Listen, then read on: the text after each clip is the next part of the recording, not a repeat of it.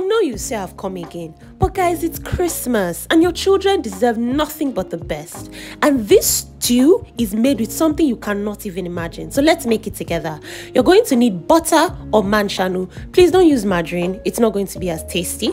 And then we have chopped onions, okay? And then we're using sliced beef. Now I'm seasoning my beef with some barbecue rub, some curry, a little bit of thyme, and then some meat seasoning. And then I'm adding a pinch of salt. If your child is younger than 1, then you can skip the salt. Now you're going to cook the meat without adding water, low and slow, so that all those juices and that broth will come out. Now the secret recipe is lentils, blended raw lentils, guys. Now if you don't have lentils, go ahead and use cooked beans and blend it. I'm also adding pepper mix, which is just tomatoes, pepper, and blended onions. Now I'm going to allow this to cook low and slow.